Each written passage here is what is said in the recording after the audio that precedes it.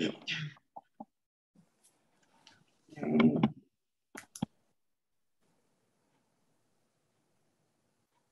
second.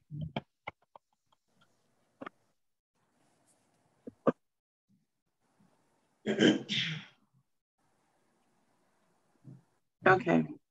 Good afternoon, everyone, and welcome to the Institute for the Advancement of Women's Health September Lunch and Learn.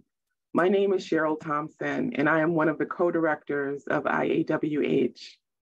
Every month, we host at least one expert in the field of public health, women's health, heart health, to present, teach, and challenge us to improve our health literacy and give us guidance to apply what we learn here to improve our health outcomes. We are so very fortunate to have Dr. Patricia Davidson as our speaker, presenter, and teacher today. Some of you already know Dr. Davidson, but some do not. So I will properly introduce her to everyone. This is the part where everybody gets antsy and says, just come on with the speaker, but you will want to hear about Dr. Davidson's amazing career. Dr. Davidson is a medical internist and cardiologist who has a private practice in Washington, D.C. She attended the University of Michigan, where she received a degree in psychology. She went on to receive a master's degree in chemistry from Atlanta University. She graduated as the third woman of color in 100 years from the University of Louisville Medical School. She is a diplomat of the American Board of Internal Medicine and a fellow of the American College of Physicians. Dr. Davidson served on the faculty of the University of Maryland Medical School as an assistant professor in the Division of Hypertension and Cardiology. She was an instructor of medicine at the Howard University Medical School, and she served as a master faculty member for women and heart disease for the American Medical Women's Association. Dr. Davidson is a very popular speaker among national and local organizations like this one on the topic of her greatest passion, heart disease in women, African Americans, and other ethnic populations. She aided the Honorable Congresswoman Maxine Waters in the preparation of her amendment to the Women's Health Research and Prevention Act. Dr. Davidson's medical practice focuses on preventive cardiology, including weight reduction, smoking cessation, hypertension detection and control, cholesterol lowering, and exercise. She encourages a positive change in lifestyle to embody health and longevity. Welcome, Dr. Davidson. Thank you, and good morning or good afternoon. And this is a wonderful organization. And I know you wanted a heavy focus on hypertension, but hypertension is not isolated. And I wanted to make sure everybody understood the connection of how we become hypertensive and all of the other many diseases that are associated with hypertension. So it is not an isolated disease, and it's a risk factor. And so I want to go through the whole process because it is part of heart disease, and so and also of cerebral vascular disease too, the brain. So if you understand one risk factor, you have to understand all the other risk factors, because rarely does one person have just one risk factor. So I try to put all that together, and I've included some slides specifically on drugs because you all were interested in hypertensive medicine. And I will answer all of the questions that you already gave me, and we can go in greater depth in all of these hypertensive medications and once I'm finished. So.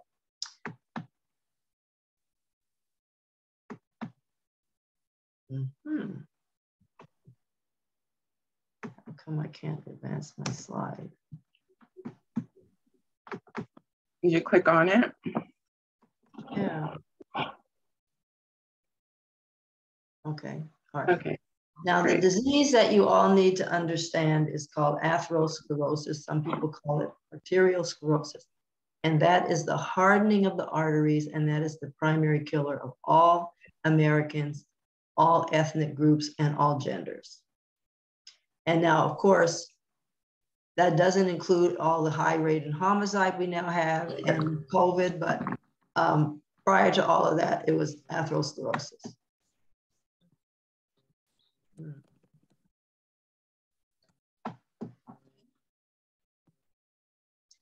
Now, these are the coronary arteries. Why do I have that? And these are two tiny arteries, which are the size of a pencil tip. And that's what your artery looks like. And it has a muscle inside. And inside of that, we have all kinds of hormones and enzymes that are good and bad that cause plaque to form. So when you're born, your artery is supposed to look like this. And over time, it begins to build up this plaque, which eventually becomes, it's cholesterol, but it has a whole lot of other debris in it and eventually becomes hardened with calcium.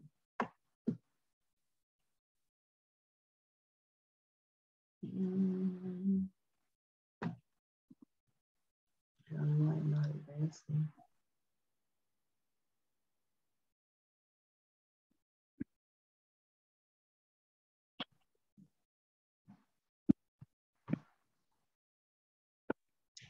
Now, this is what your artery is supposed to look like when you're born. And then as time goes on, depending upon the lifestyle your parents have led you to live, your plaque begins to form. And then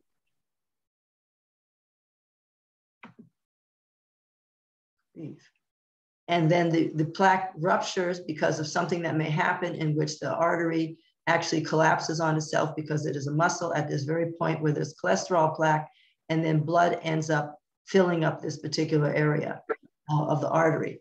If it totally closes off the artery, you end up with a heart attack and a stroke. If it partially closes, as you see here, good grief, what is all this coming in? Okay, I don't know how all this keeps coming in. I've never had that. If it partially closes it, then we have something called a TIA, transient ischemic attack on the brain, or an acute coronary syndrome on the heart. And that's when people tell you that it is a small heart attack because the artery wasn't totally closed and you didn't get damage to the muscle. What we have to worry about, though, is that we don't have to have significantly clogged arteries. We can have just partially clogged arteries in which we just have a little bit of plaque here. And as a result, we now know that this is the plaque that's most likely to rupture because it is still soft, thin fibrous cap, and it doesn't have the calcium on. So even though you have totally normal heart tests, you can still have a heart attack because if you see this artery here, it's nice and big and wide. So if you did a stress test, you would end up having a normal stress test. If we put dye in the artery from an arteriogram, it would be wide open and we wouldn't be able to do anything to it, but it doesn't mean that you can't have a heart attack because you still have some plaque there. So a heart attack is a bruise on the muscle wall. It's called an MI or myocardial infarction, and the coronary artery is totally clogged. Now that's different from congestive heart failure. Now this bar keep you all from seeing the title on my slides. You all can see the title on the slides? Yeah, we can see it. Okay. And that is the failure of the heart to efficiently pump blood to the organs and back again. And uncontrolled blood pressure is the major cause in African Americans, and coronary artery disease is the major cause in the majority of the population. So this is why it is all tied together. So if you have uncontrolled blood pressure for several decades, you are going to end up with congestive heart failure, and that is when your body fills up with fluid. You have swollen legs, swollen abdomen. You can't breathe because you have fluid in your lungs. And that is a person who is usually hypertensive if they're African American for a long period of time in which the heart can't relax anymore. So you have two kinds of heart failure. One, which the heart can't relax properly because it's thick from uncontrolled blood pressure, or else it comes from having had a heart attack and damaged muscle where the heart can't contract. And so that's why all of this is related to one another. And so who actually ends up with abnormal arteries? So if you eat animals every day, you're not going to have normal arteries. If your body mass index is over 25, and you're overweight, you're not going to have normal arteries. If your LDL bad cholesterol is over 100, you're not going to have normal arteries. If your systolic blood pressure is over 120, you're not going to have normal arteries. If your fasting blood sugar is over 100, you won't have normal arteries. If you don't exercise and get the benefit of beneficial hormones like endorphins, you're not going to have normal arteries. If you smoke, nicotine is the worst of all of our risk factors, and that destroys the artery wall terribly and forms plaque faster than any other risk factor. If you have an inflammatory process such as poor oral hygiene, arthritis, chronic infections like lupus and rheumatoid arthritis and pelvic inflammatory diseases and all this, then that releases unhealthy hormones and enzymes that also damage the heart, the arteries to the heart, and also to the brain. So all of these are risk factors, and they are all interrelated. So if you have any of these risk factors, and if you have more than one at one time, you will not have normal arteries. So your goal in life is to get rid of all of your risk factors, because just getting rid of one is not good enough. You have to get rid of all of your risk factors in order for you to have normal arteries, so you don't end up with a heart attack and stroke. And so ultimately, that is what you want to have, is no heart attack and stroke. Now, COVID, people want to know about what happens to the heart in COVID. Well, we have heart attacks that are due to blood clot in the coronary artery, and we also have people developing congestive heart failure, and the muscle becomes weak, and we call that a cardiomyopathy. And we have blood clots in the legs that travel to the lungs, and we also end up with abnormal heart rhythms such as atrial fibrillation. So all of that we now know happens with COVID. So that is one reason why you want to protect yourself from that. Now, let's look at the death rates. It's all the same disease, but the death rates are different. African-American women have the highest death rate from heart disease, white women next. And then you see Latino and Native American women. Those numbers are not accurate because we don't know when a person is Latino and Native American most times, so they are being underreported. Asian women, those numbers are real. They have the lowest of all diseases in this country. And that's primarily because they stay thin and they don't smoke. So there are three things that one can do if they want to prevent the majority, over 80% of the diseases that we die from, is to stay thin, not smoke, and walk. And if you do those three things, you are highly unlikely to die from any of the acquired diseases. And then you just have to worry about the cancers, which we don't control from our bad environment, and a Mack truck hitting you, or homicides. So basically over 80% of our diseases are prevented by doing those three things. And when we look at the male population, we see that white men have the lowest heart disease death rate, because they are the ones who we prevent disease, and we give all of our preventative medicine to, and we do all of our education, and we do all our studies on. Asian men don't have that same benefit because they are heavy smokers, so they lose the benefit that Asian women have. And then the rest of the patients, the rest of the people of color have the highest death rate from heart disease. Now let's talk individually about each risk factor. We'll start with hypertension. Now, there's lots of classifications, but there's only one thing you need to remember, is that normal blood pressure is under 120 and under 80. That's all you need to remember. You don't need to remember about stage 1 and 2 and all that. Just remember that you need to be under 120 and under 80. And we have the SPRINT trial, which is just one of hundreds of trials, but that is the most recently redone trial, because we do these trials all the time. And the NIH looked at the difference between 120 versus 140 systolic blood pressure. If you were 120 or less, you had a 1/3 reduction in heart attack, stroke, and heart failure, and a 25% reduction in death. So this is extremely important for you to understand how all of this is interrelated. So you must be 120 in order to prevent the damage to your arteries and your heart muscle, which leads to the heart failure, the heart attacks, and the stroke. And every pound you lose is worth 2 millimeters of mercury. So if you lose 5 pounds, your blood pressure is going to drop 10 millimeters of mercury, and vice versa. If you gain 5 pounds, your blood pressure is going to go up 10 millimeters of mercury. So weight is the primary driver of your hypertension. And then you've all probably heard about the DASH diet that the NIH also studied. And that just said that a diet rich in fruit, vegetables, low fat, dairy, and low salt can substantially reduce blood pressure. And salt is for snow and sore throats. If you're using salt for any other reason, you will become hypertensive, and you also will lead your children and your family to hypertension. So salt belongs in the medicine cabinet when you have a sore throat, and out in the garage for your next snowstorm. And there are foods that help lower blood pressure. Now, this is not when you have really high blood pressure, but help prevent or maybe add a few extra points. Nitrate-rich foods like beets, arugula, spinach, celery, and parsley are beneficial. High potassium foods like beans, the navy black, soya, pinto, and lima are high in potassium. That's beneficial. Polyphenols like blueberries, nuts, green tea, extra virgin olive oil, and legumes. Hibiscus tea is very good. And I tell patients they can drink as much hibiscus tea as they want, provided they're not adding sugar to it. And that will help lower some blood pressure.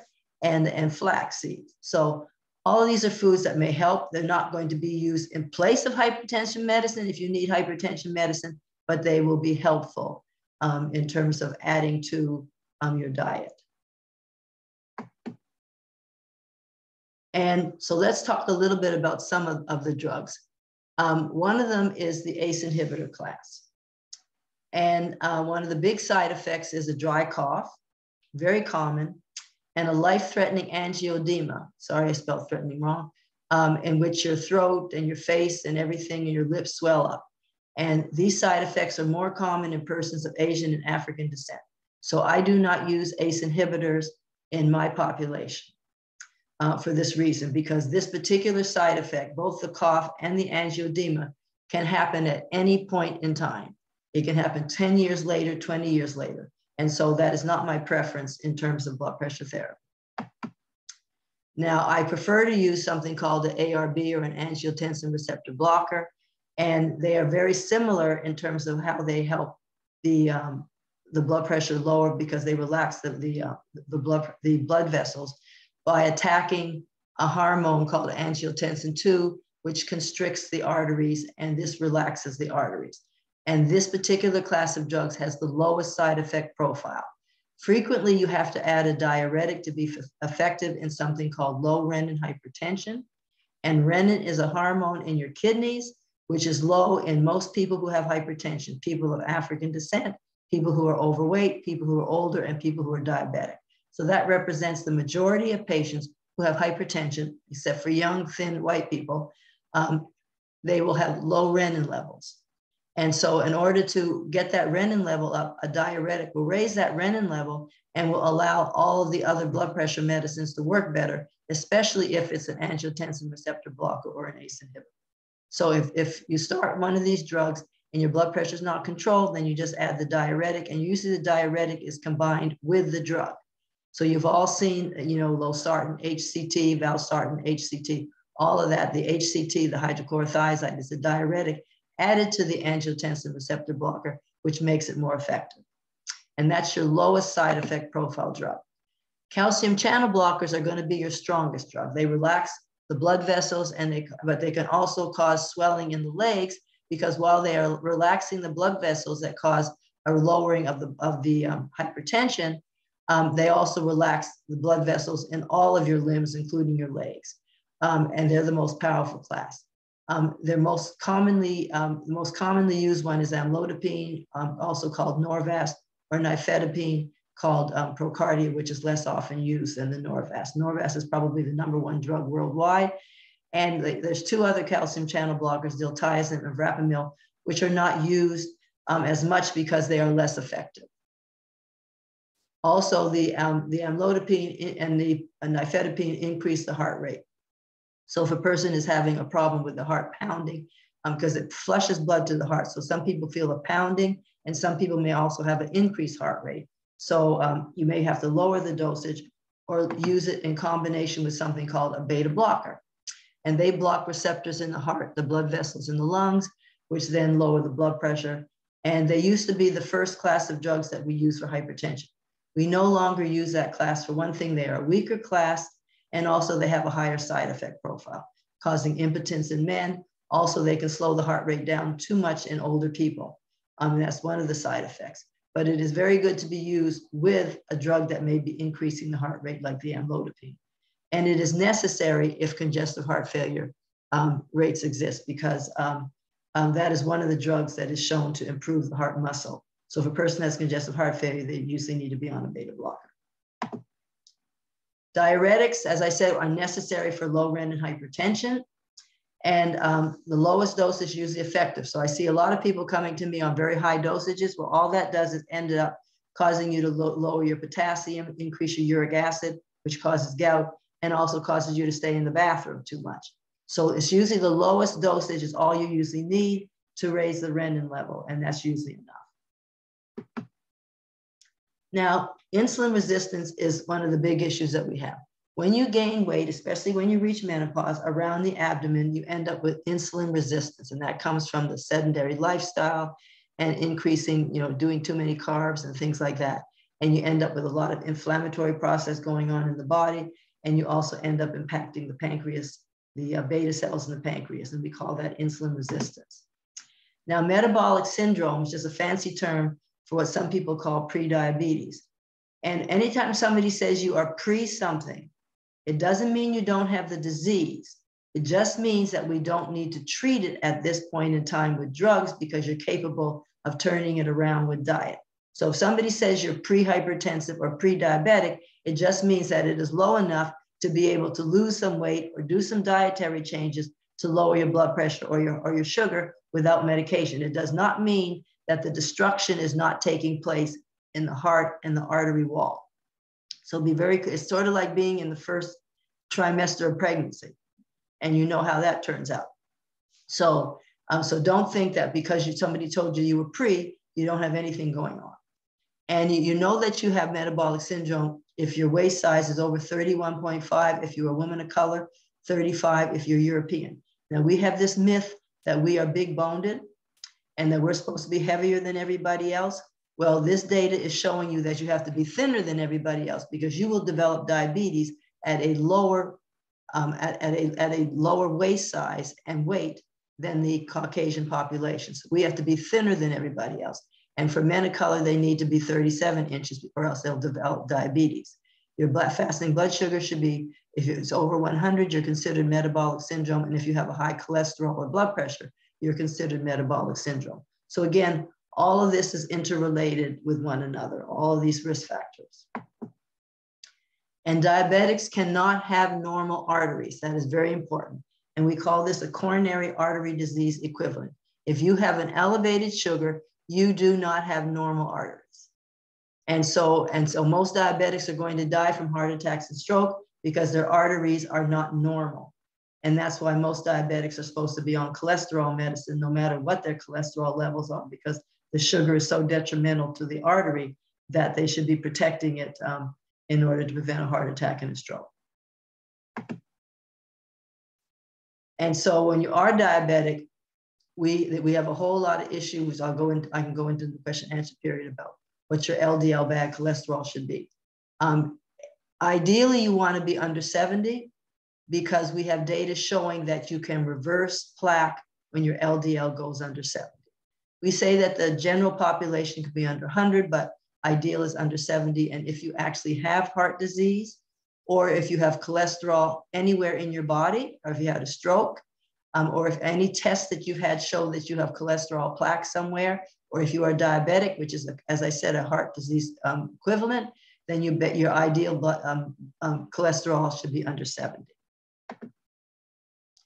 And body mass index is critical. If your body mass index is over 25, and that's the calculation you see here, unfortunately, we have to use a conversion chart because, and I think you were given all conversion charts, because everybody else in the world uses the metric system with kilograms or metric over meters squared.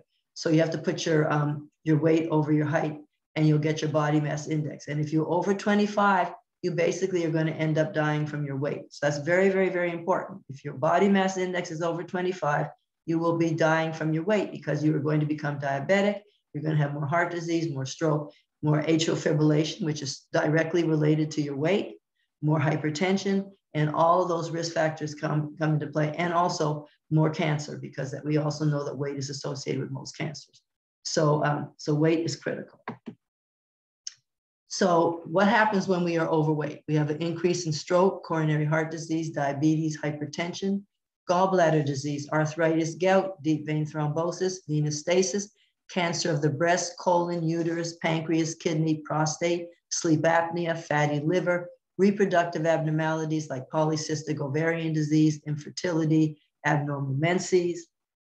And when it relates to structural changes in the heart, we have an increase in the left atrium, which then increases the atrial fibrillation because it comes from the upper chamber. And we also have an increase in the left ventricle, the thickness of the left ventricle, the lower chamber, which then causes us to have more congestive heart failure.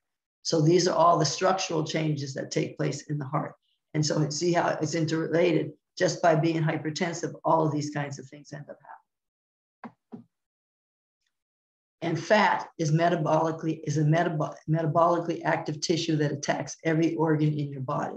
So it is not about body shaming. It's not about feeling good about your body. It's about the reality, the fact that fat is a tissue that is just like the other tissues in the body, except this tissue is deadly. And who is overweight in this country? African-American women, 68%, and Mexican-Americans, 69%. So you can see that Latino women, especially if they're from Mexico, will not have a low heart disease rate. Asian-American women, 10%, and then you can see why they have the lowest rate of all diseases, and white women, nearly 50%. And this is what we have to watch out for, the full figure revolution. If you've got it, flaunt it. So we have a whole movement now about body shaming and being proud of who you are. And we have people dancing around on stage at 300 pounds and all that, but we have to realize that the only thing we are flaunting right now is the highest rate of heart disease worldwide. Prevention, you can turn back the disease.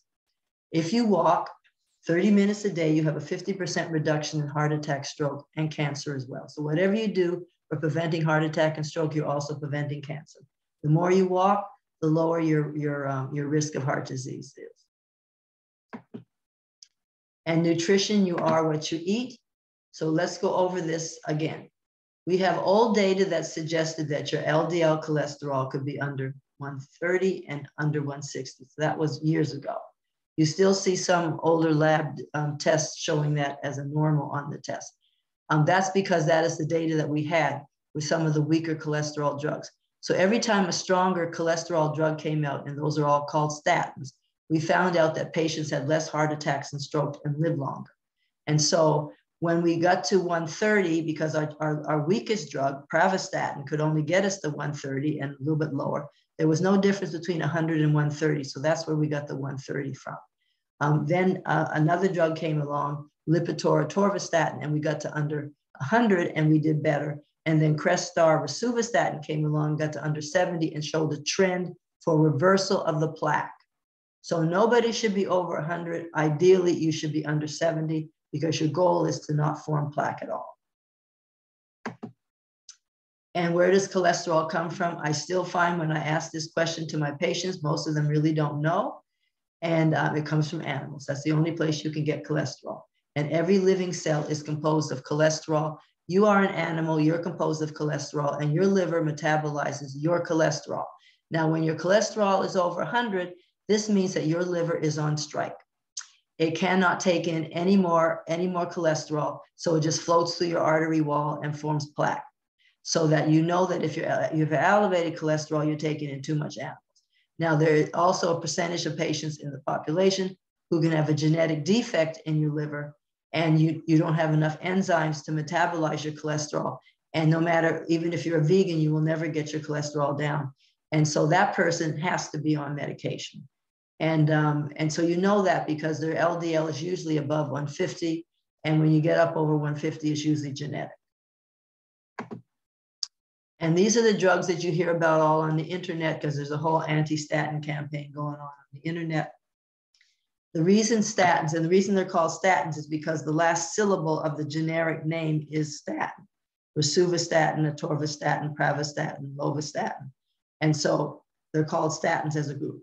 And this is why the statins are so life-saving, because they do all these fancy things. They get rid of all these bad things that you see here, including inflammation, and they lower the LDL. So it's more than just lowering the LDL. They are actually doing things chemically within the artery wall and reducing that plaque. And that's why they end up being so life-saving.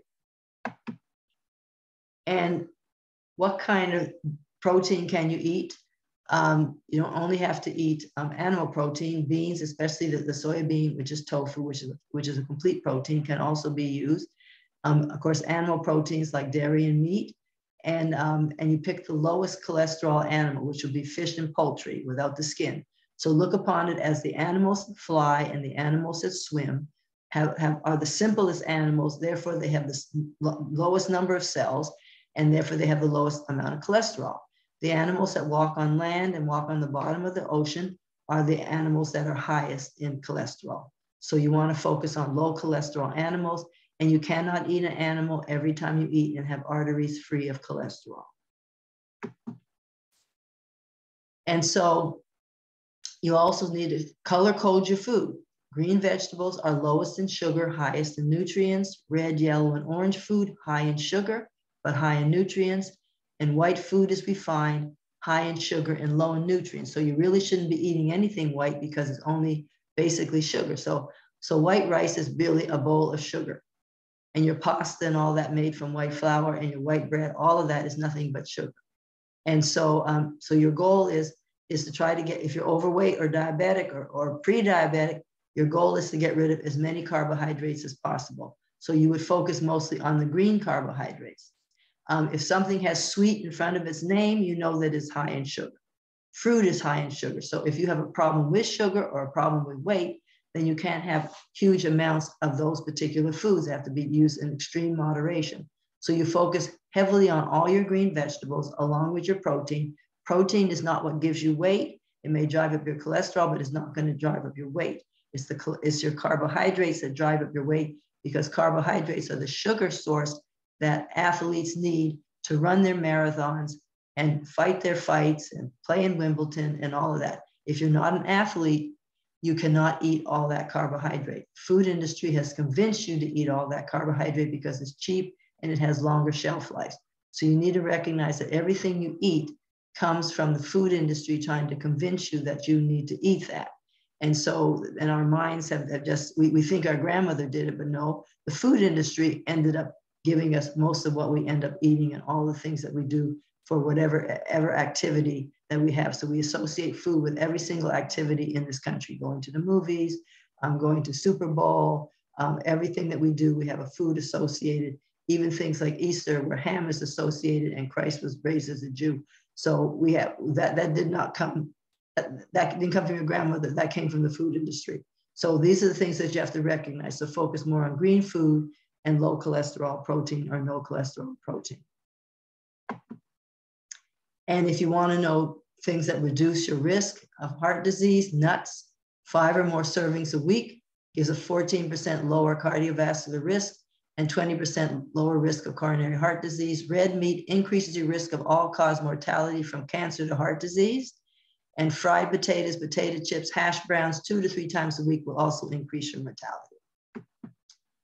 And how do you present with heart disease? This is very important.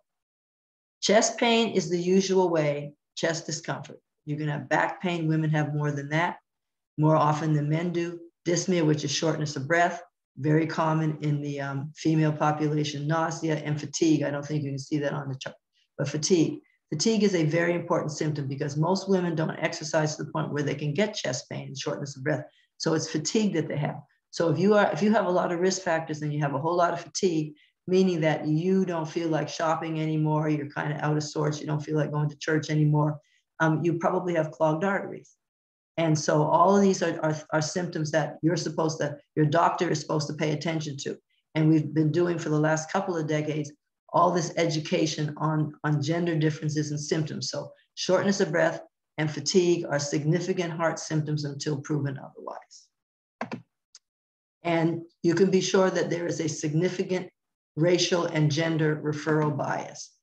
So that you are, as an African-American woman, are least likely to be referred for these studies like an angiogram and an angioplasty. So an angiogram is when you actually thread a catheter through the leg or the arm into the artery and shoot dye down, meaning gram being picture. Angioplasty would actually go down into the artery and open up a balloon and crack open the cholesterol plaque and put a little wire mesh in there. And I said the word crack. So once you crack open that and it spreads up and down your artery wall, you have to keep it open with lots and lots of medicine. So that's not a panacea. Your goal is not to do that if you don't have to. And if you have, and so who gets the angioplasty? You must be symptomatic. This is very, very critical. We used to open up everybody's artery. We no longer do that. The artery has to be proven to be 70% closed. You must have symptoms because and you have to have proof. They have to actually go down into the artery and prove it's 70% closed. And we know the reason for that is because angioplasties do not prevent heart attacks or death. Neither does open heart surgery. And so we know that we can open up those arteries with medication by getting your LDL to under 70, getting your sugar down and your blood pressure down. And that's why we don't go and open up every artery that we see like we used to years ago. So it's very important when somebody says that you need an angioplasty, you need to be symptomatic because it's symptoms that you're going to be relieving, not heart attacks and strokes. And they have to prove that your artery is significantly clogged. Because after you actually have it open, you have to be on 2 blood thinners, you have to be on a statin, you have to be on all of that or your artery is going to close up again. And if you have too many arteries clogged, you need open heart surgery. And in this case, you're using the arteries from the chest wall called mammary arteries, or you're using a vein from the leg, which is not as successful and closes up a lot easier. And again, you have to be on the blood thinners, you have to be on the, which are called antiplatelet drugs like aspirin, and you have to be on statins in order to lower that cholesterol. So in conclusion, you are looking at a lethal weapon, and the fact is that Americans die by the fork more than any other weapon, and that's because they fill it up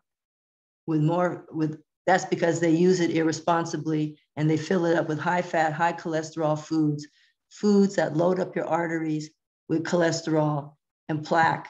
And so the next time you pick up a fork, make sure that you use it for self-defense and not self-destruction. Questions? And if you want me to start with the questions that you said were already, I can go through them quickly as well. Yeah, I sent you a list of some. Yes, someone asked, is chronic kidney disease comes from uncontrolled hypertension? Most definitely. Diabetes is the #1 cause. Diabetes and drug use are the #1 cause of people being on dialysis, but hypertension is up there with that. So if your blood pressure and your sugar stay uncontrolled, you will destroy your kidneys very easily. Yes, you can reverse that so that if you control your sugar and your blood pressure, then you can usually keep it at bay and might even improve.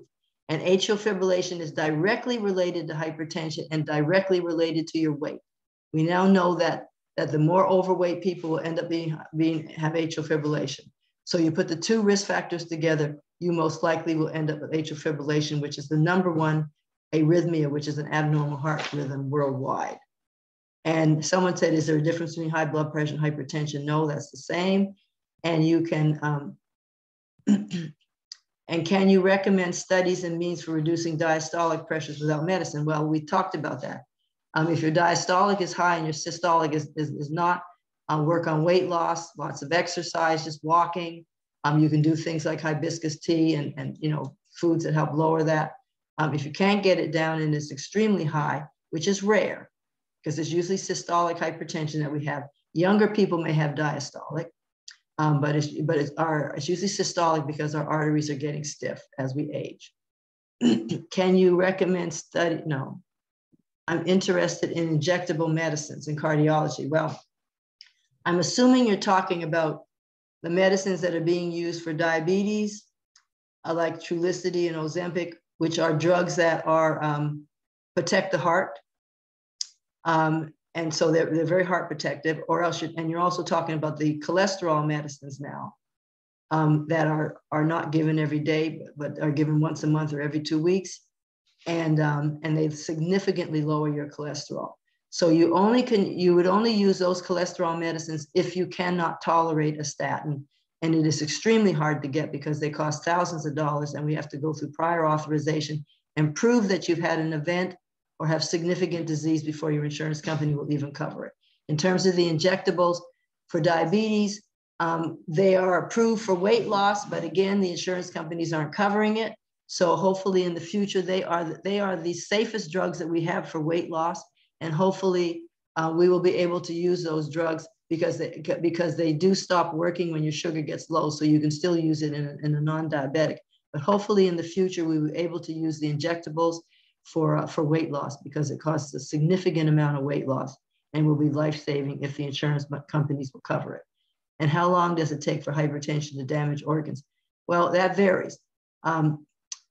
If you're on medicine, hypertension will not damage your organs. If you're not on medicine, it most definitely will damage your organs.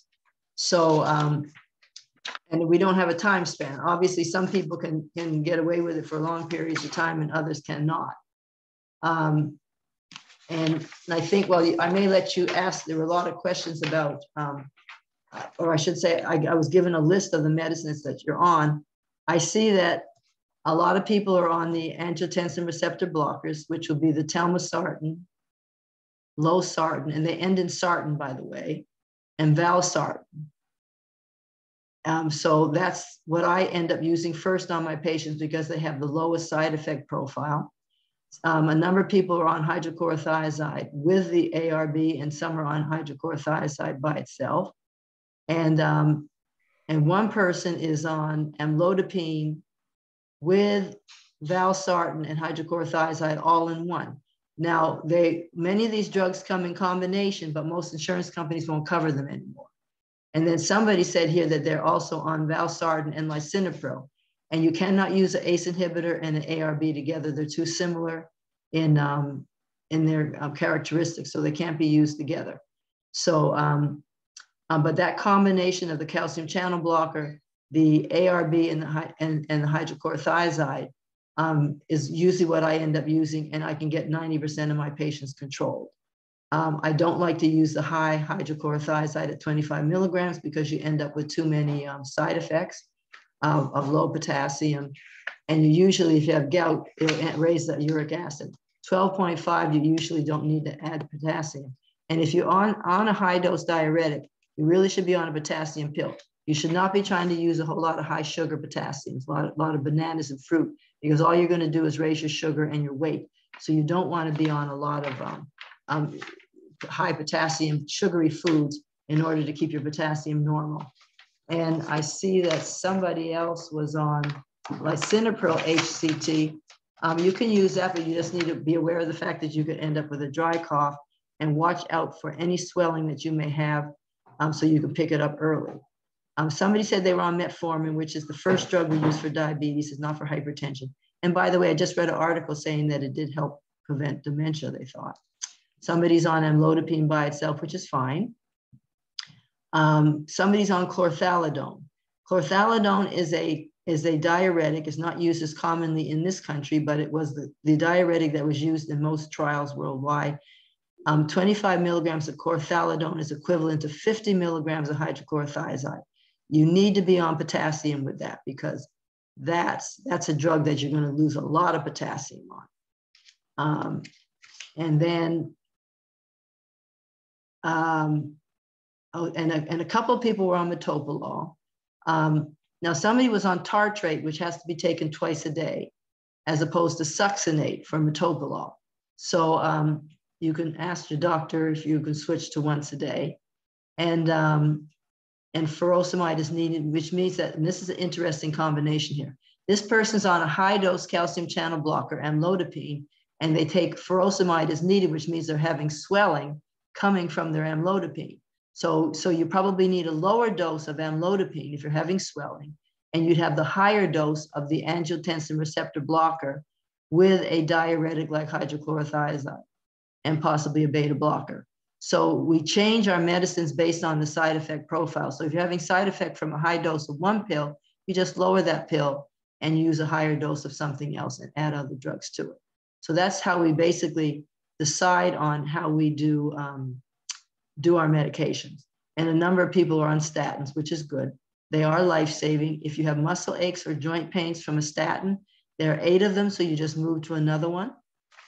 Not a problem with that. Just because you have a side effect from one doesn't mean you have a side effect from one of the others. And you also need to recognize that statin side effects are reversible. So when you hear these things on social media, all statin side effects are reversible. All right, you stop the statin. You don't stay on a statin until you're crippled. Some people say, well, I couldn't walk up the stairs. I said, well, you don't stay on a statin until you can't walk up the stairs. As soon as you start having muscle aches or joint pains, you stop the statin and see if it goes away. And if it does, then it's due to the statin. If it doesn't go away, then it's due to some arthritis and other things. But you immediately just stop it and see what happens, and you try a different statin. Now, any questions? Yeah, there's questions. I see that Tanya Covington, you had your hand up.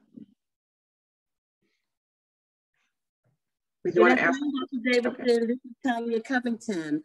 I am wondering, you mentioned that the heart pounding thing. So I'm having a problem with that a couple of times through so forth. Then the reason on down, but I'm on A. I'm losing you. Every second word I'm losing. Oh, I'm sorry. So the amlodipine is giving me pounding heart rate. Are you hearing me? Yes, I'm hearing you. What dosage are you on? 5 or 10? 10 for amlodipine and 50 for losartan potassium. So if not a beta blocker, what should I do? Hold on, you said 50 of losartan? Yeah, you're breaking up. You might want to turn your camera off and then just talk because it's your bandwidth is breaking up.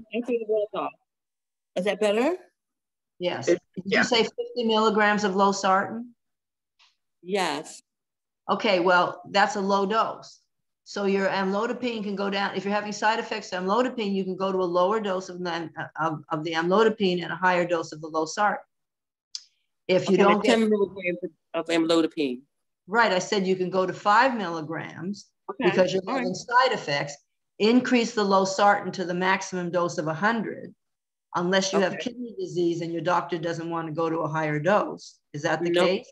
Nope, that's not the case at all.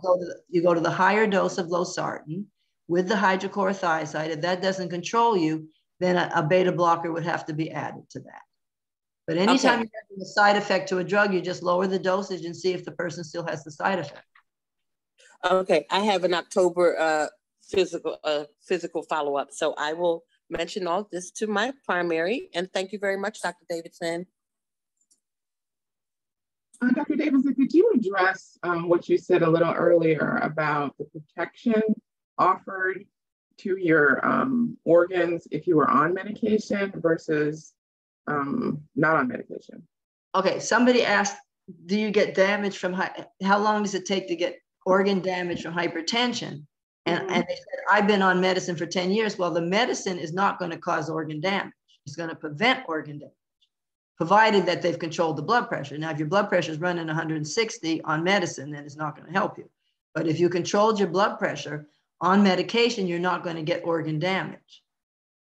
So if you have an elevated blood pressure with or without medication, you will damage your organs. Okay. You will develop atherosclerosis. You will damage your kidneys.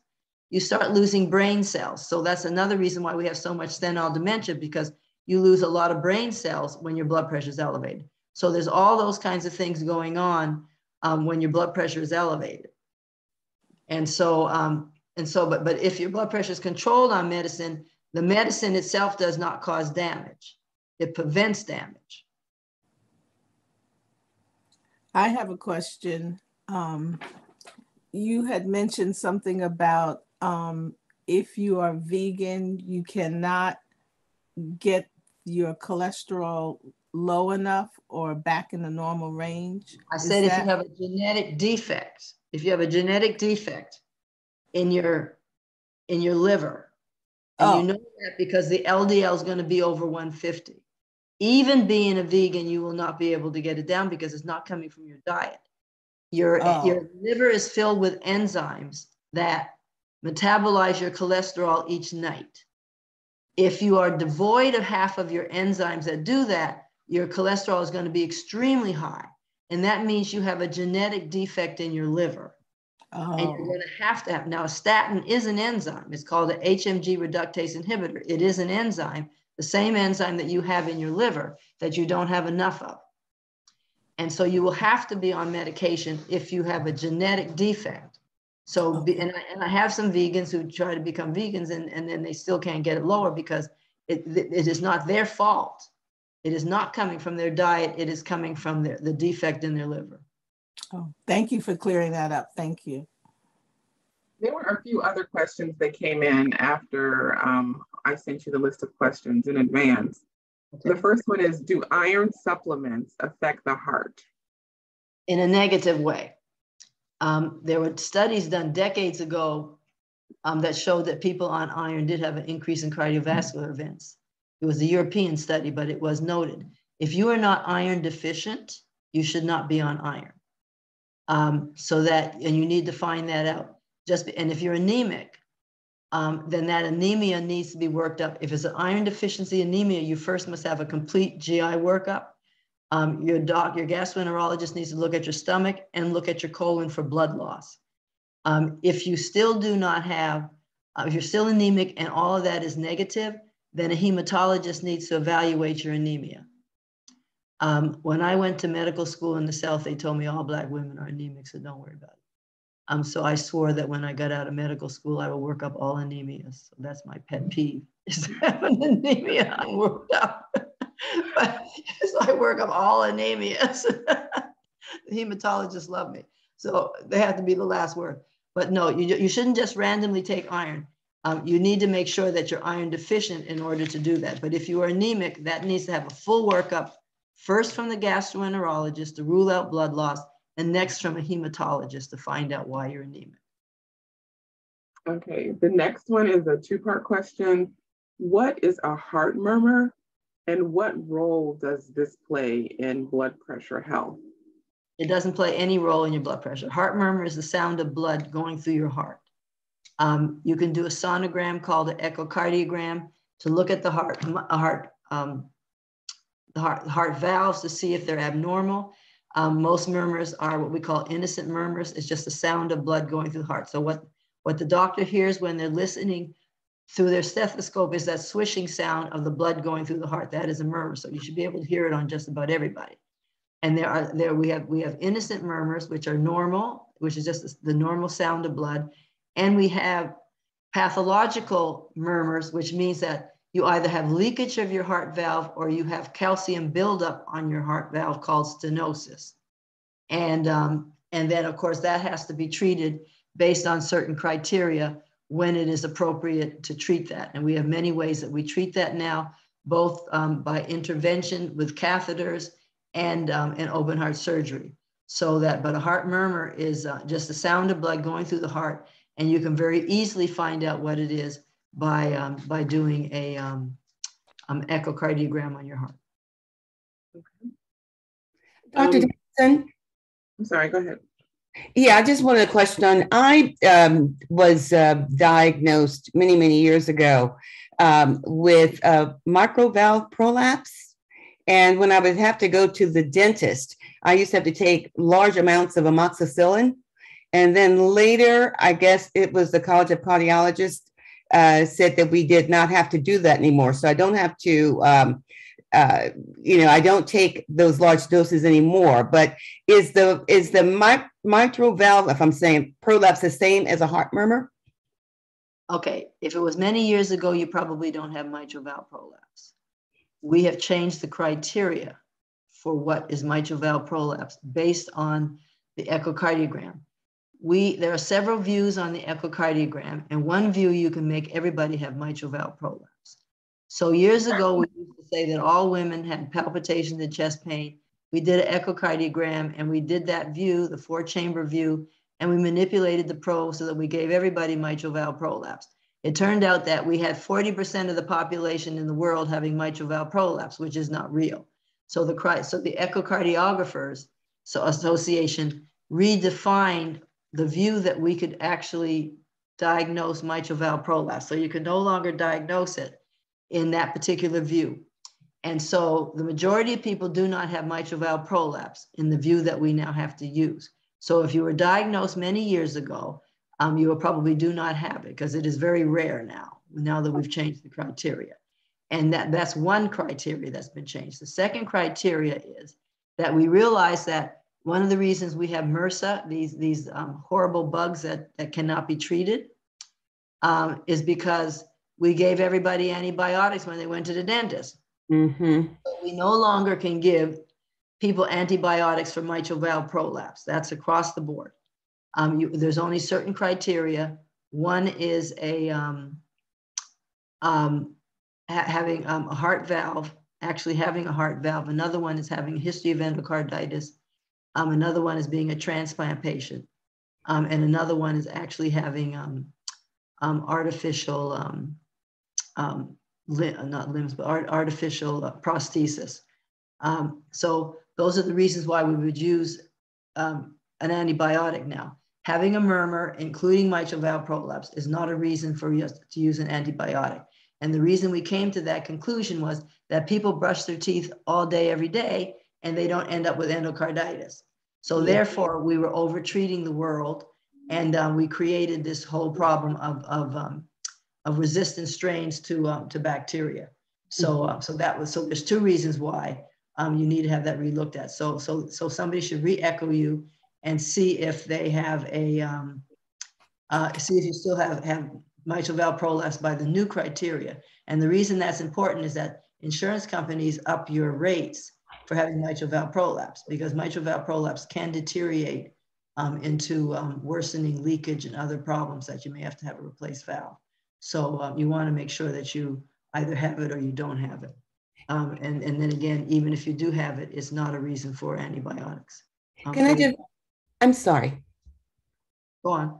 Yeah, I was just at my internist yesterday, and she did the basic, she listened to my heart, and they did an EKG because I mentioned I'd had some other little interesting issue in the right jaw. It looked like it was coming, radiating, and it's something that happens very rarely. So they did, and they said everything was fine. So with her just doing that listing and then doing that EKG, would I still need to request this echocardiogram? You're the person who asked about the mitral valve prolapse? Yeah. Okay, that's a totally separate issue. Oh. You said that you were diagnosed decades ago. Right. Saying that was probably before we changed the criteria. Mm-hmm. So that you want the mitral valve to be looked at to see if you still have that diagnosis. That's number one. Now, you said that you said it's jaw pain? Yeah, that was last night. But I happened to have an appointment with my internist yesterday, Okay. and when I told her that, she had them do an EKG. EKG doesn't tell us much of anything. Okay. It's a 500-year-old test. We still do it.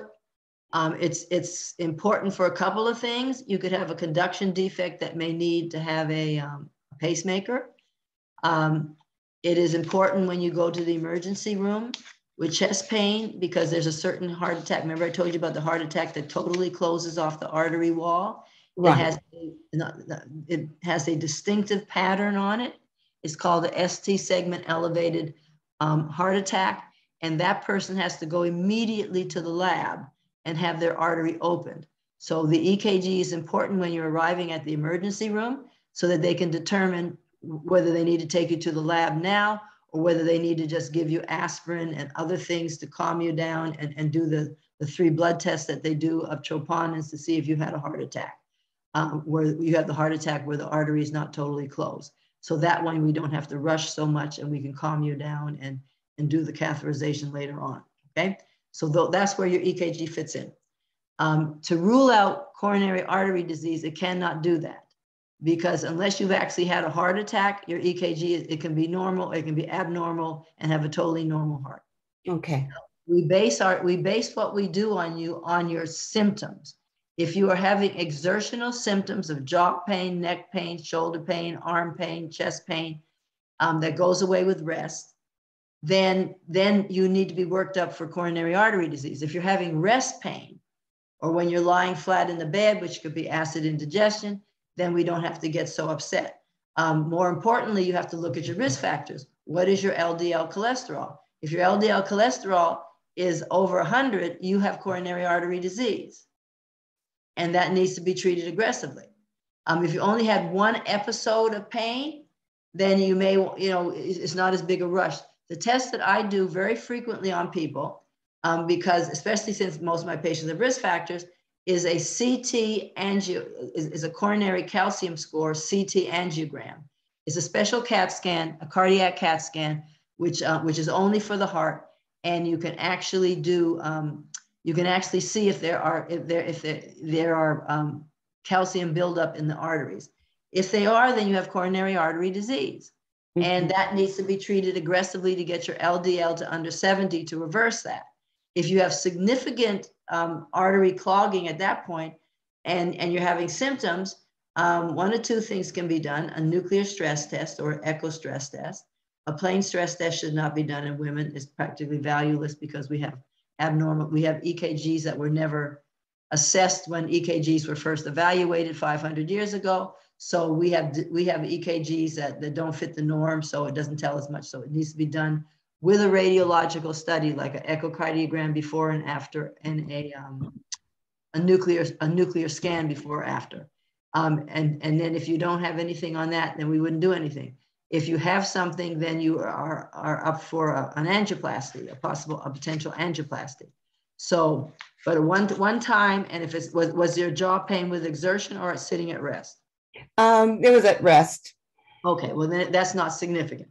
But a EKG will not rule in or rule out coronary artery disease. But you mentioned one last point. You mentioned I have experienced acid reflux. So maybe that was what that was.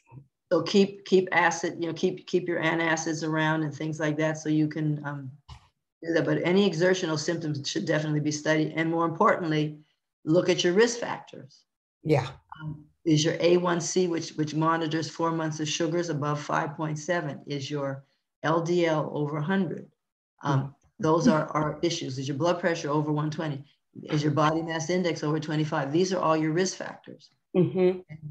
And that's what you have to look at. So just because somebody says something's normal, again, your goal is to make sure that you don't develop any significant disease, and you're trying to get rid of all of your risk factors. And you control those risk factors, and people don't understand the role that they play in getting rid of their risk factors. Thank you. Thank you, Dr. Davidson. We've reached the 1 o'clock hour, actually a little bit over it.